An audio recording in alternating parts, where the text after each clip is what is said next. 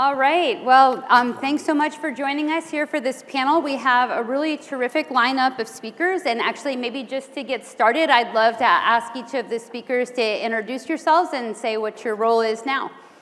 Thank you. My name is Lachman, and I'm the head of social impact at OpenAI. My name is Victor Lee. I'm an associate professor in the Graduate School of Education here at Stanford, and I also serve as the faculty lead of AI in education for the Stanford Accelerator for Learning. So my name is Sharad Sundararajan. I'm co-founder and chief data and information officer at Merlyn. I'm Babak Mostaghimi. I'm an assistant superintendent for elementary education and student support in Gwinnett County Public Schools in Georgia. Very good. Well, just to get started, let me give a few framing remarks before we dive into the questions. So there are so many different ways to think about and categorize AI. In the education context, one of the things I've found over the last few months and year is that it's easy to start talking about this and think about cheating and never get off of that. So of course, that's something that a lot of educators are very worried about now, but there's also so many different dimensions of how this can be used. So just to name a few, you can, of course, use these new AI tools to learn about things and to get facts and to really address the very, very specific questions that you have in a way that saves time and it's not repetitive, reading the same high-level summaries over and over again, but allowing you to dig deeper into the issue that you're interested in. Of course, the creation of content, but not just writing and summaries, but also creating visualizations, creating photos that illustrate the right things, diagrams. One of the things that we're seeing a lot in our teaching here at Stanford and in the business school, where people are not as good at coding, is using natural language to do data visualization and kind of low-code, no-code analysis and presentation of data. There's using it for feedback, getting personalized feedback, and also being able to summarize the strengths and weaknesses of your own work while it's in draft form. AI is useful for coaching and for helping set expectations, cheering you on, helping you keep track of milestones, and so on. And so all of those uses can be done by the learner, but also by the teacher. So for the content creation, it's creating a reading that is summarizing exactly the right points for a class, and again, at the right level of detail, and that addresses specific concepts. And data visualization can go for a teacher around how their students are doing, and having more nuanced understanding of the strengths and weaknesses. And then a final use case is helping the teacher help the students, or helping the coach help the students. And so making sure that you have the right information that's exactly addressing the student, the learner, where they are, what they need, and so on. And then, of course, we have also these different contexts. People can be using this in a formal education, in K-12, in college, as independent adult learners. It could be students using it after school, at home, guided by the parents. And so there's lots and lots of different contexts. And that then also leads into the fact that these technologies are not used in a vacuum. We've already had, for a long time, a proliferation of information. There's Khan Academy, there's Coursera, there's all sorts of online materials that are available. There's lots of assignments available for teachers. So all that's been out there, but there's still the challenge of how do you curate it? How do you know which material is actually beneficial? And how do you motivate yourself to use it and use it effectively? So that context of putting this material, of which there's now even more content than there was before, in a sense, trying to decide how to use it and how to spend your time, are other challenges. So all of these application areas, I think go far beyond the question of of cheating and assessment that has really gathered a lot of our immediate fear and reactions. So with that kind of broad introduction, let me turn over to some of the panelists to try to get a little bit deeper. And so Sherry, let me just start with you. So it's a year after the successful launch of ChatGPT. And I'd love to hear your perspectives about how it's been integrated in education, and particularly, what is the adoption looking like of teachers and learners, and what do you think are the most promising applications? Thank you. Well, first of all, I feel like I'm cheating on this question because you just gave a perfect answer to it in explaining the many applications that it's being used for, as well as some of the limitations that we need to watch out for. More generally, we imagine a world where every student has a personal tutor and where every teacher has both a personal assistant and a coach. This is the future that OpenAI and our partner organizations in the education field are building towards. So, thank you. So take the Khan Academy, for example, which you were just talking about. We partnered with them to develop Conmigo, which is an AI-powered tutor for students and teaching assistant as well. We're now working with them to increase access to Conmigo in underserved communities. Many other education organizations are building apps on our platform as well for a variety of educational uses, from developing classroom presentations to offering detailed feedback to students on their assignments. Beyond partnering with EdTech developers, we also offer direct access to our platform to teachers, college students, and to middle school and high school students who are 13 and older and who have parental consent. We've heard stories from teachers and students from around the world about the many creative ways they're using our platform directly, as well as other AI platforms. And many of those uses include what you mentioned, as well as developing lesson plans, improving students' language skills, and actually using our AI and instructing their students to debate our AI to help the students sharpen their own arguments and enlarge their perspectives on the subjects they're learning in class. While we're inspired by the many ways teachers and students are already using our technology, we're even more excited about what they'll do next. Just this Monday, we unveiled GPTs. By show of hands, how many of you in this room have read about this, know what GPTs are? All right, room full of tech nerds, I love it. So for those of you who haven't heard of them yet, think of them as AI assistants or apps that anyone, and I mean anyone with plain language, can create and share widely on our platform. No coding is required. We gave early access to this technology to Wharton educators Ethan and Lachman to demonstrate what teachers can do with this GPT tool.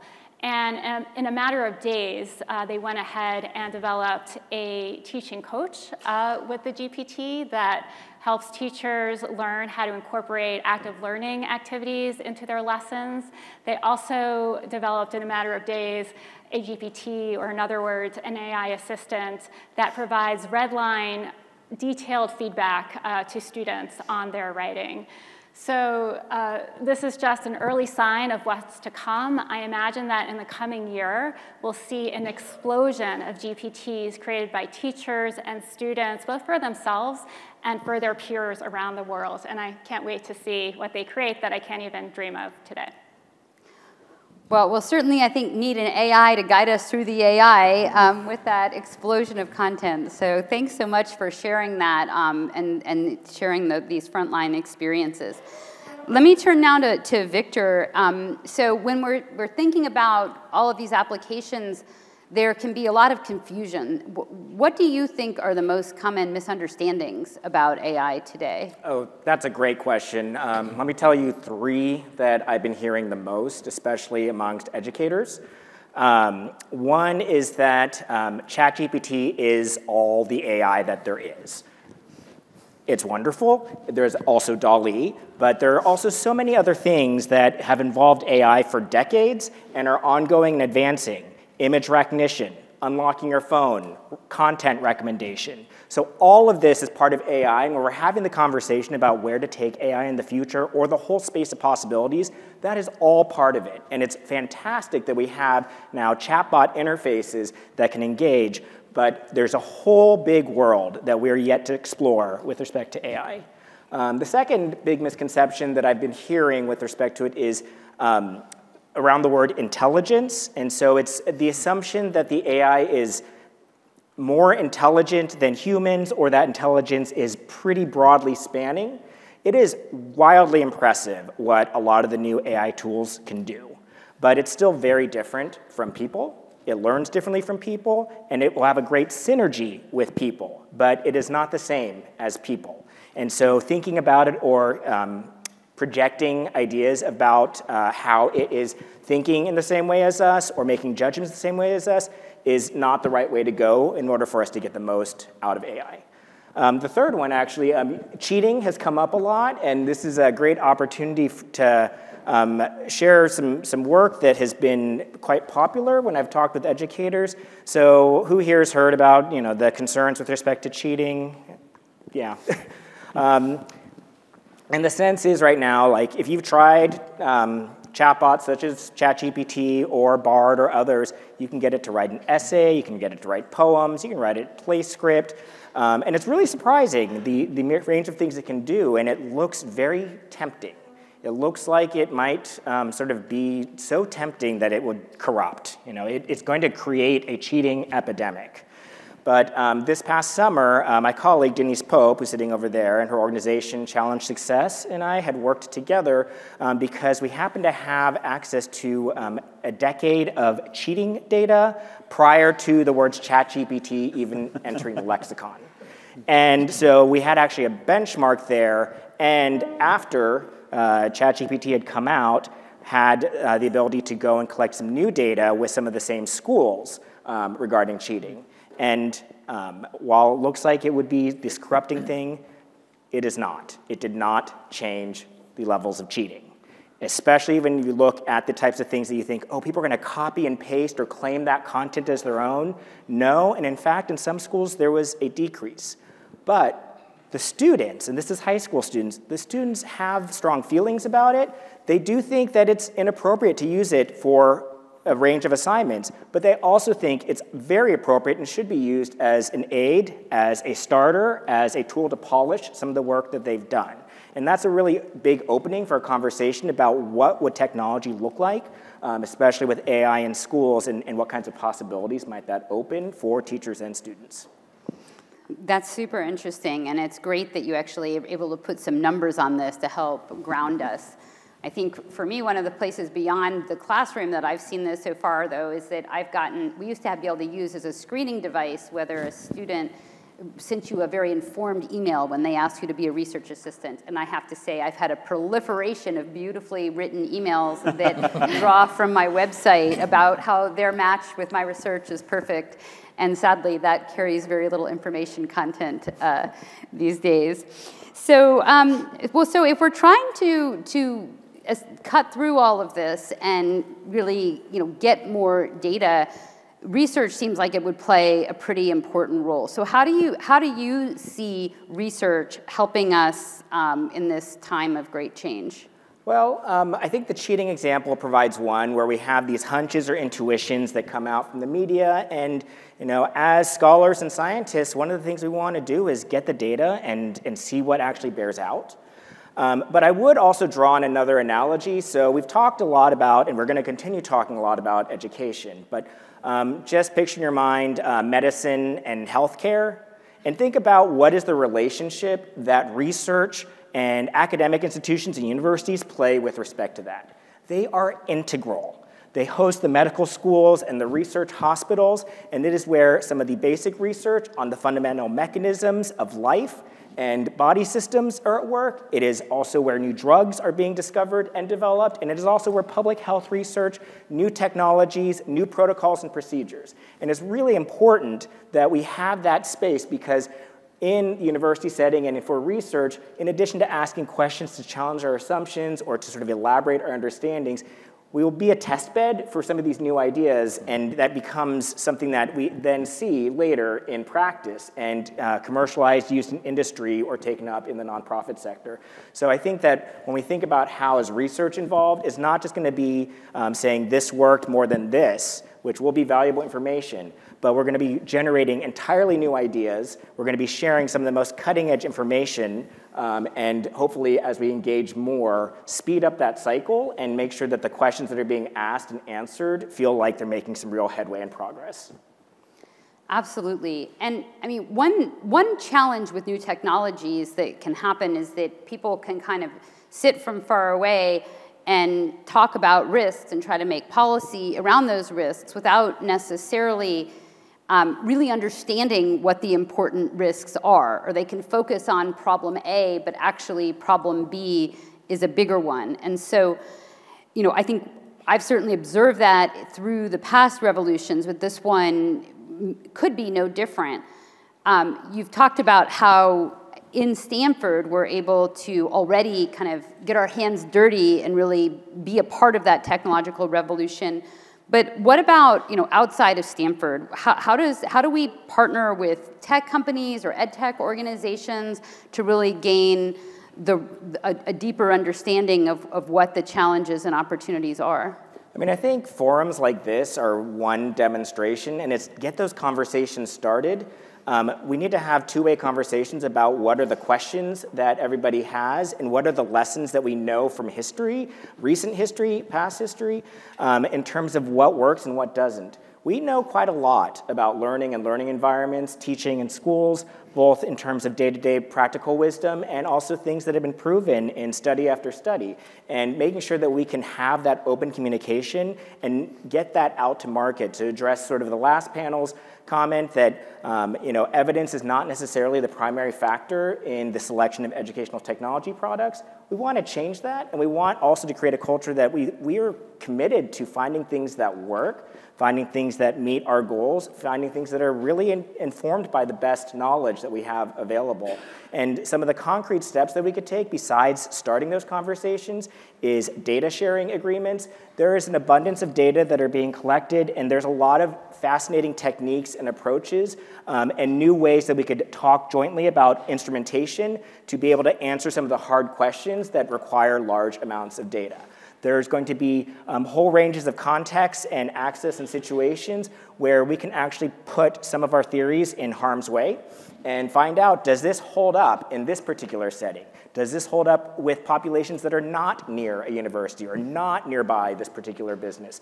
And those are important types of things that we want to make sure we do by way of these partnerships. So those are a few of the ways by sharing the data, the infrastructure, engaging conversations. And then I think there's always a lot of fun in having some blue sky ideas and letting the imagination run wild and trying it out.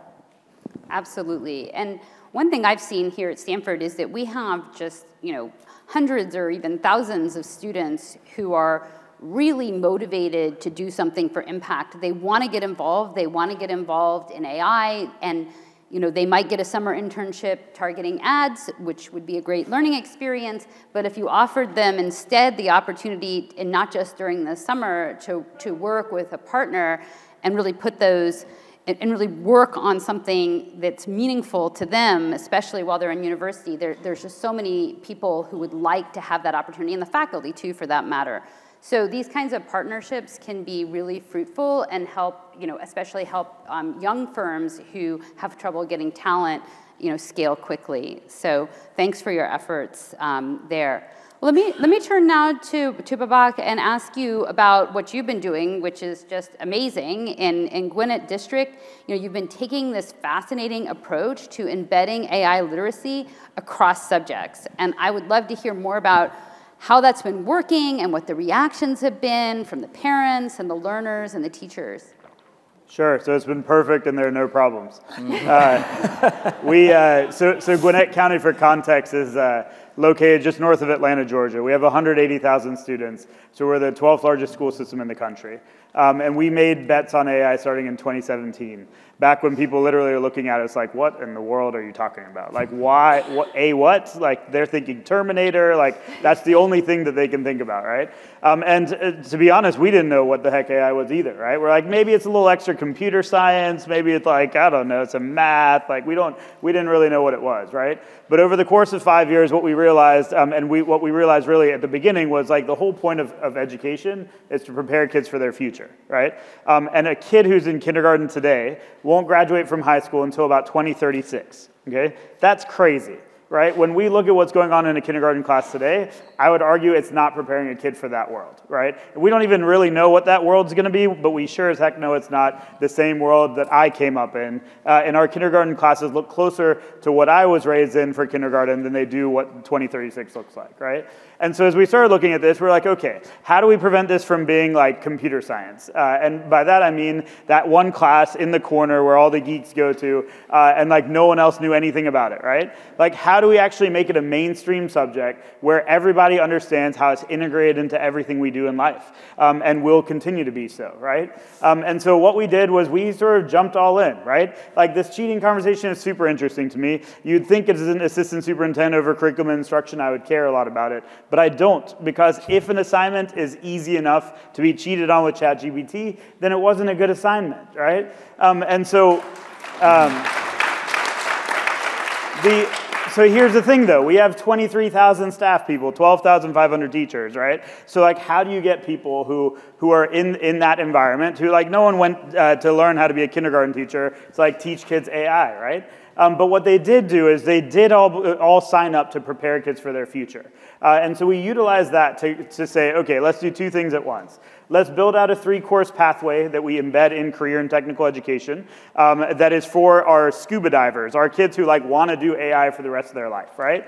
And at the same time, let's redefine who that is. Let's make sure the class has representation among all our various groups in Gwinnett. So Gwinnett County Public Schools is located in Gwinnett County, Georgia, which is the 7th most diverse county in the entire country. And diverse along the lines of what's the probability of if you run into someone else on the street that they are of a different ethnicity than you, right? And so we are remarkably diverse, a very sort of integrated county, and we're not super rich. We have 65% of our students receive free and reduced price lunch, right? But that's exactly who we wanted to make sure that we were reaching. So over the course of the last couple of years, we essentially built out a pilot program, an AI-themed high school, which is open enrollment for everybody in a regular zone, so it's not like a magnet or anything like that. We started building a K-8 pipeline where we started looking at like regular lessons. So when you're in social studies class, what's the AI piece there? What's the future readiness piece in your kindergarten classroom? And we built out a framework where we look very deeply at creative problem solving, at human-centered design, at ethics, because ethics is a big piece, at the actual like computer science and programming side of things, and also just like the real-world applications within and across all subject areas. So at the end of the day, what we ended up doing was we created a sort of a discrete model of teaching kids about AI, and we're in year 2 of that. It's been super successful. Some other schools in Georgia are starting to do it, and some other places as well. But I think the most important innovation is how do we get into the classroom for every kid? And we're not 100% there yet, right? And we are starting with a small pilot of like about 7,000 kids, but we're quickly growing it to our county of 180,000 and hopefully beyond. Wow, that is so fascinating. Woohoo! We have a great team. And I know that we're all going to learn so much from what you've done, because I mean, even teaching at Stanford, you know, we did a survey in my school and, you know, at the business school, and only a small set of faculty felt like they were prepared to integrate it into their classroom. So, you know, I think this is going to be a community effort for us to all come up with best practices.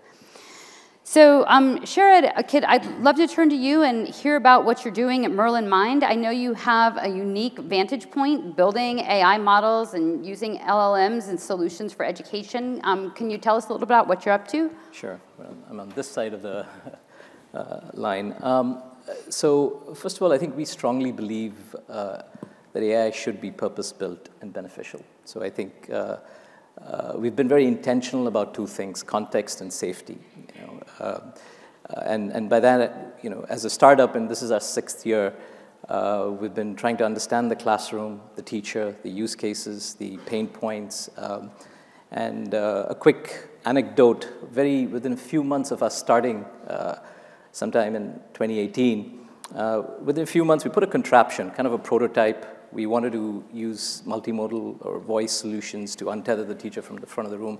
It was like a naked motherboard with an off-the-shelf component. We went into the classroom because before we productize anything, we're not trying to bring a consumer product into the classroom.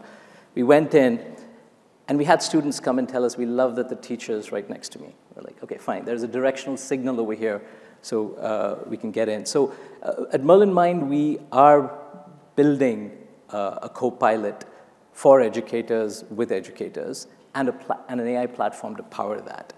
I think a lot of the use cases have already been mentioned.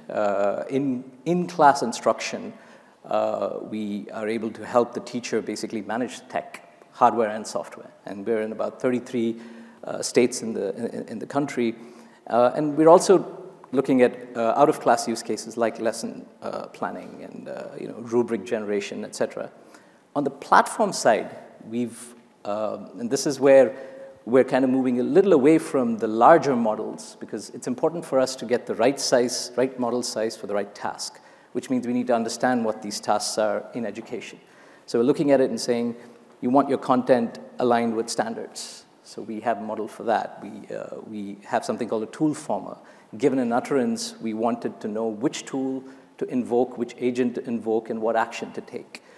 We have rubric-based summarization. We are looking at, given a dialogue one-on-one or one-to-many, how do I figure out what the next pedagogical meaningful move is, and could be an activity, a game, a question, an assessment. So we're building this platform, systematically building it to find these point use cases and tasks that we will recompose for our assistant, but we think others can as well. And we're doing this safely. For us, pre-Gen AI, we've been very mindful about entering this regulated environment. And that means everything from COPPA, FERPA, and like you said, the data agreements. And a lot has been done, by the way. We've decided not to save the audio, whatever we collect, past transcription. More recently, we've been very mindful about all the issues that were raised earlier, hallucination, misinformation. We're training for appropriateness. And we're having these conversations with educators. And this is why this forum is very important to say, what exactly does appropriateness mean? When you say grade appropriate, when someone brings up an example of bullying, do you just shut off that conversation, or do you actually engage and say that's a teaching moment or a learning moment? And those aren't obvious choices from K through 12. It's going to change. So it's quite exciting for us, and that's where we're at right now. Absolutely. Well, yeah, that's a pretty hard problem for a human, too, to Very much so. handle bullying or cyberbullying, for that matter. So just summarizing out of this, what do you think AI models are best at, and what are they not so good at? Sure. I mean, one fantastic thing that has happened, and I've personally been, and so has everyone, been impressed with, is it's just astounding synthesis.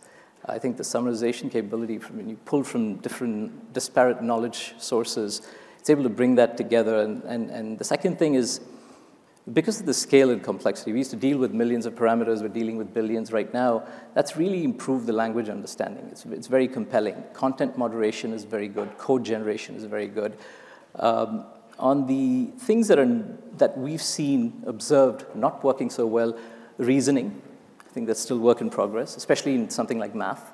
I know there's a lot of effort, which is very impressive. I think they're looking at outcome-based reward models to kind of overcome these autoregressive model issues. But reasoning is one, planning, and when I say reasoning, I include common sense in that. Planning is something it struggles with. I think there is a trust barrier that we're trying to break. So reliability, so the same issues of the notion of sycophancy, which is like you have your model comply a little too much to the user preference, and so that overrides some facts. But what's beautiful is I think we have some fantastic minds, including this institution, working on these problems. But those are places where we've seen. I would also say there aren't as many specialized LLMs, something we're working on for those tasks. Great, thank you so much. Well, shifting gears a little bit, I'd like to talk a little bit more about who we're reaching and how we're reaching the less privileged. And of course, we've already heard some great work that you're doing, Babak, but I'm interested, Sherry, if you could tell us more broadly in your role as head of social impact, how do you reach the kids around the world that we want to reach and that may have the least support around them? Thank you for the question. So there are a number of different ways that we're working to reach students and teachers around the world. Perhaps the number one way that we're increasing access is by rolling out ChatGPT, including the free version of our platform, to a growing number of countries around the world, including many low-income countries. And as we discussed before, there are a number of ways that teachers and students can use that platform directly for educational purposes once they do get access. We've also increased access by enabling companies around the world to build education apps on our platform, including apps for their specific regions. Our goal, of course, is not just to expand access to the use of our AI tool, but also to democratize who gets to build AI-powered tools. So as we were talking about before, with our new GPT tool, students and teachers around the world will be able to create their own AI assistants and tailor them to their unique education contexts and cultural contexts. Finally, we're growing our philanthropic support for expanding access to education technology for underserved students and teachers around the world. Just to give you a couple examples of that, we're partnering with an organization called Turn.io to build an accelerator for social impact organizations across the global south who will be using AI-powered tools to massively expand their impact and reach to more low-income countries. We're also partnering with Schmidt Futures on their global education technology competition, which I know many folks in this room are familiar with. And through both of these initiatives, we're planning to offer grants, OpenAI API credits, as well as technical assistance from OpenAI experts to social impact organizations, including education organizations, to help them expand their impact and reach.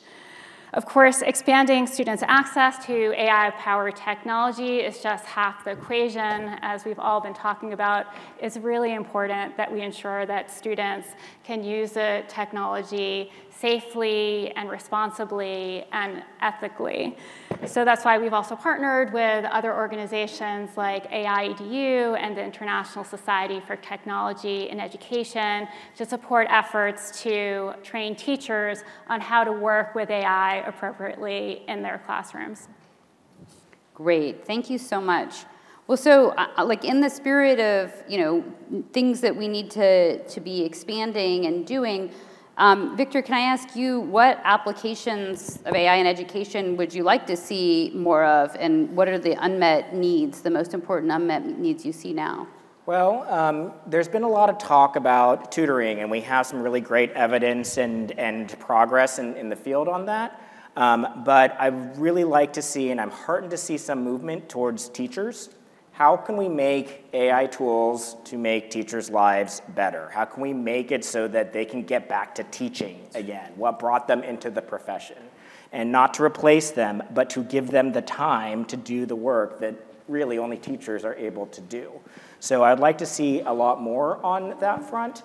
But also, it's very easy to start thinking about this typical classroom in your mind and not realize the whole range of populations. So how much are we talking about special education?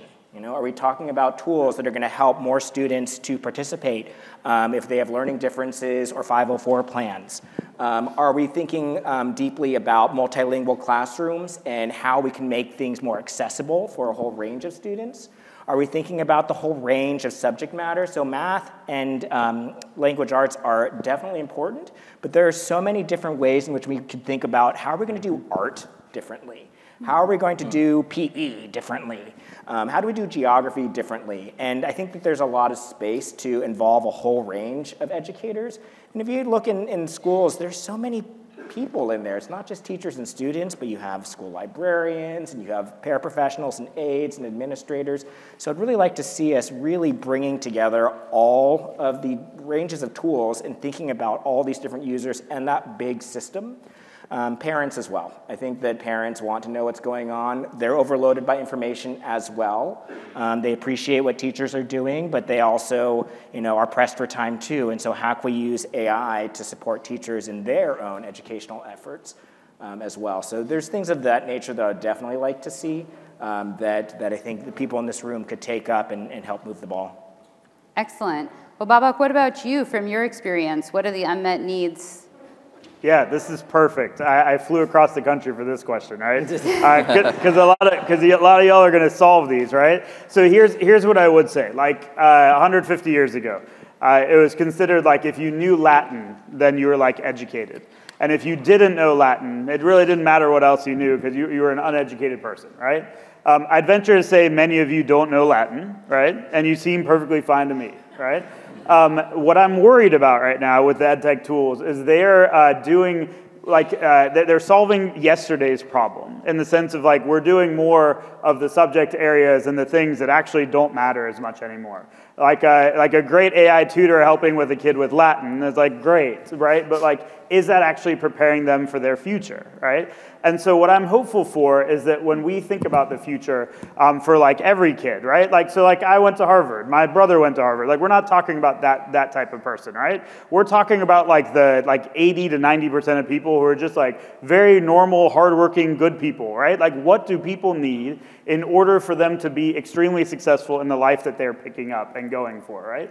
And as we look at education for our kids, we have situations where, like, I'm Iranian by descent, right? As much as I'd love for everyone to know about the Persian Empire and, like, how great we made the world, right? I don't actually think that that should be a core part of education for every kid. If you want to learn that, then you should. But I think the core part of education should be getting the sort of key pieces of content knowledge that allow you to solve problems that matter for you and matter for your community. And I think this is particularly important for our students of color, for our students who are in impoverished communities or underserved communities, both in the US and across the world, right? So as I'm looking around, I love the ideas of like making teaching easier. That's an extremely, extremely hard task, and I don't think it's a well-designed job. And where we can help design the job to make it better and easier, that's great.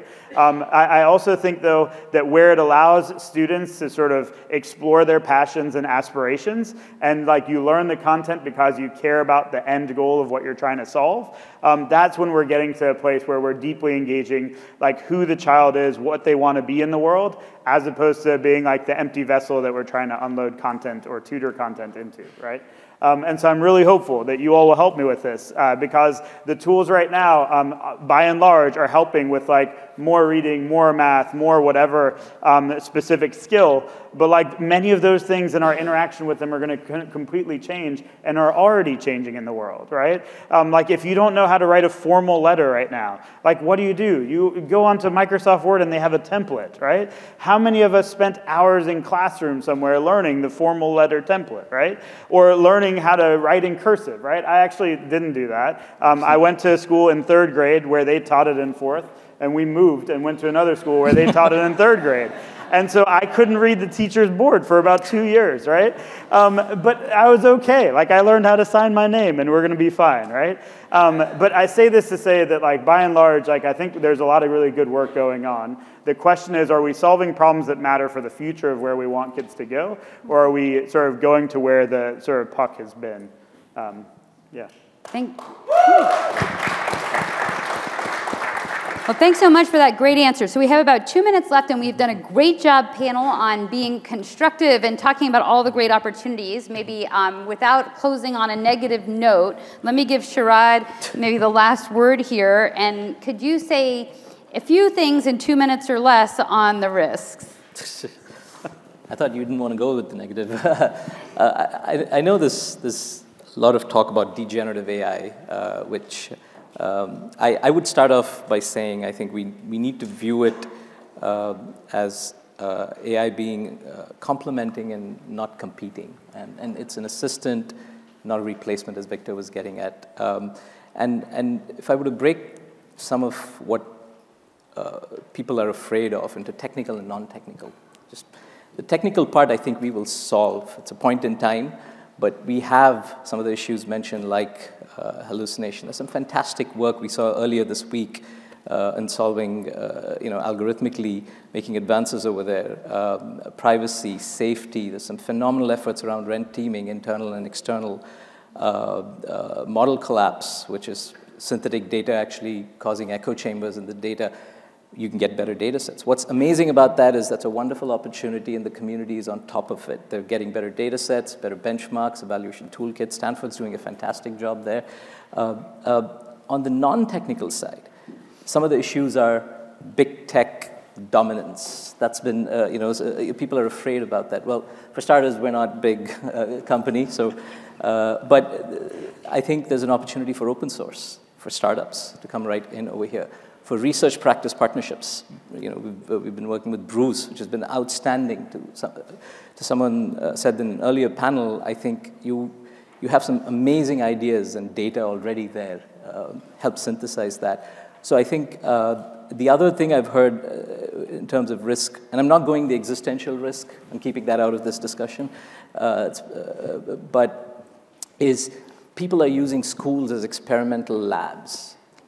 I think that framing is incomplete and probably a little unfair, because if we want to co-create the solution, we need all stakeholders to be involved right from the beginning, from concept to design to development to deployment, right from the entire cycle. And if that's not happening, we can shift the dialogue to that, saying, why is it not happening early on? But I wouldn't really frame it as a lab as much as, yes, we need to do this together. We need to understand the problems together. And I want to end with this quick thing that, see, technology has this transformative power. But if we want it to be a force multiplier, we need to co-create. We need to collaborate. There's a call to action for all of us to come together and speak the same language. That doesn't happen as much as we'd like. So yeah, I would end with a call for more partnerships. Excellent. Well, I know that the audience has been listening attentively here, and I feel like I've learned so much from this panel, so we're just incredibly grateful to all of you for being here to share your wisdom. And thanks very much for being here. Thank you. Thank you.